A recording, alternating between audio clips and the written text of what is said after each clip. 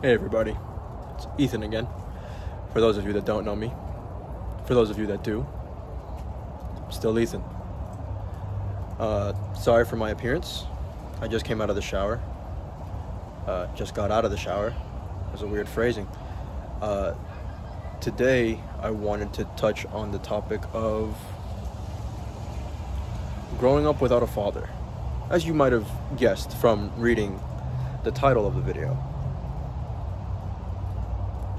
I know it might be a sensitive topic for a lot of people.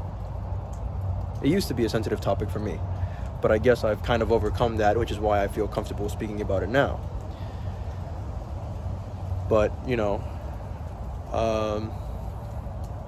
I mostly just wanted to speak about it because of the fact that I feel like it's a topic that a lot of people relate to, but a lot of people don't really speak about on a more sincere level. I make jokes with friends who are also fatherless, about being quote unquote fatherless. And it's all fun, it's all funny. None of us really have an issue with it, but I feel like maybe there is an issue in the fact that we're not addressing it at any point with a little bit more sincerity.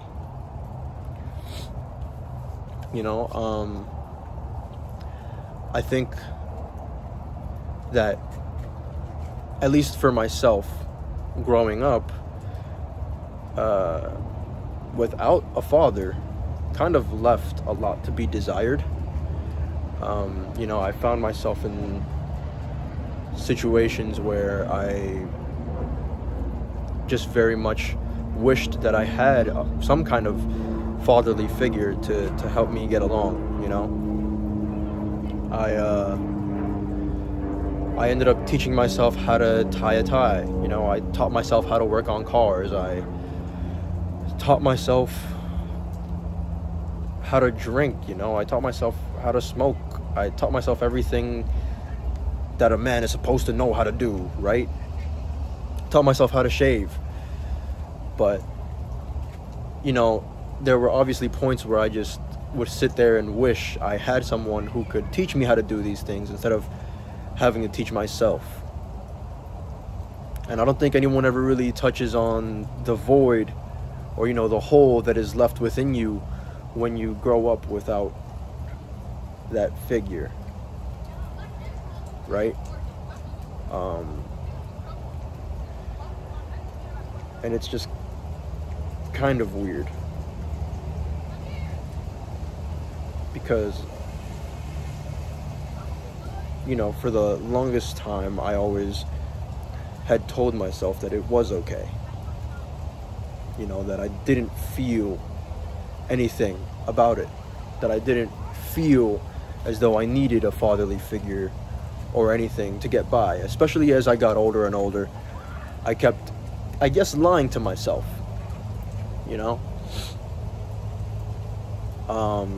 but I think at the end of the day, I kind of always still had those questions about myself. Questions that couldn't be answered without the presence of a fatherly figure. I always only had one side of the picture. And so that's why I think it's kind of important for us to be able to kind of talk about it a little bit more openly. There's a certain emptiness that comes with being raised by just one parent.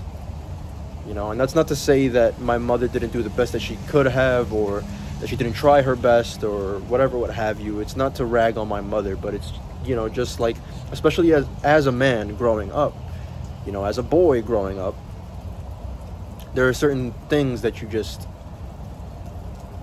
might need the presence of a male parent for, and I just spent a lot of nights up alone with a lot of questions that nobody could answer. Probably amongst the toughest of them all was just, why doesn't my father want me? That episode of The Fresh Prince of Bel-Air, that episode always made me cry, like unreasonably hard. But it's just because I could relate. when Will is hugging Uncle Phil and he just, while crying, just says, why doesn't he want me? And I think, to a certain extent, anyone who's grown up without a fatherly figure can probably relate to some extent to that line, to that scene. And you know, you probably learn to kind of hide the hurt, you know, or push it aside, or just put it at the back of your mind and try to continue living life, you know. But then there's kind of always those questions, right? Even in situations where you know who your father is, or you know where they might be, but they're just not present, there's still going to be questions. And you know, it can be pretty rough.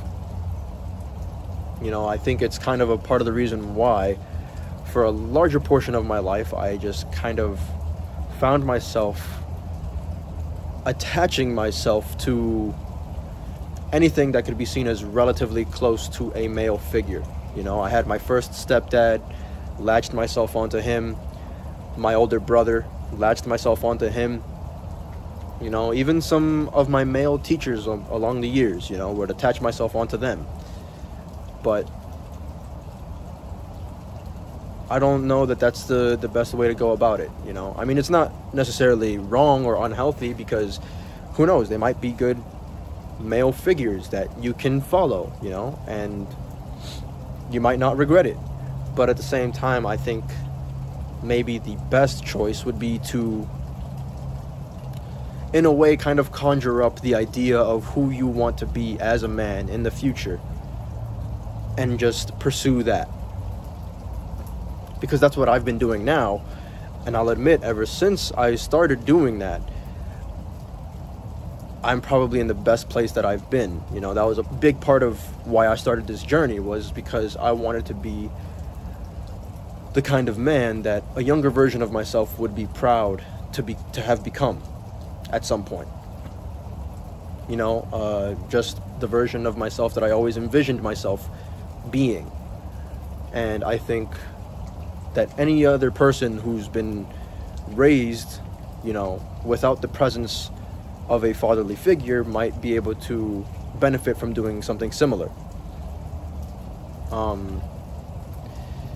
Yeah, because it just created a lot of negative emotions within me when I was allowing myself to experience them, you know, like resentment, self-pity, you know, abandonment issues, all those kinds of things.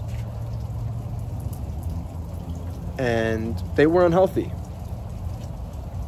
They were very unhealthy.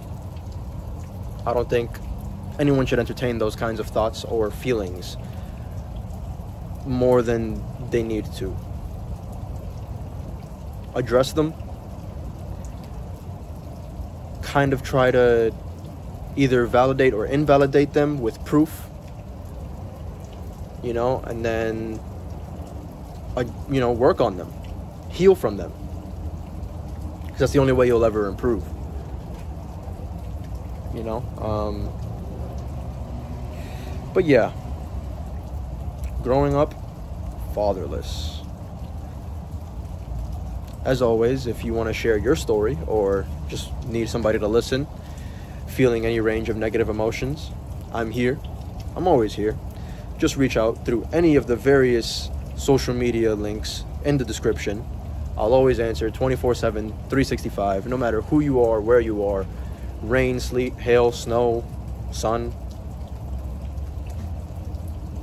Just reach out, because you're not alone. You're never alone. Yeah. Love you. Take care. Bye.